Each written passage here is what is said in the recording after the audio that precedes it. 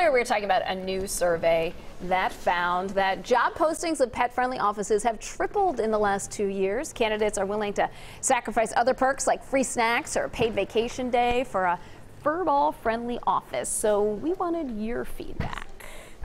Linda says. Yeah, Linda's totally given up perks in order to have one of her dogs at the office, as well as allowing coworkers to have their pets.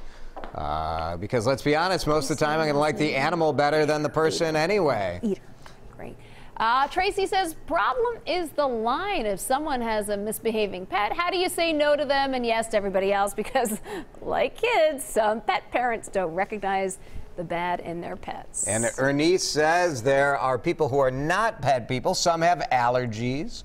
I can see this being a huge problem, no question. That is a complication, right? Thanks, everybody, for your feedback.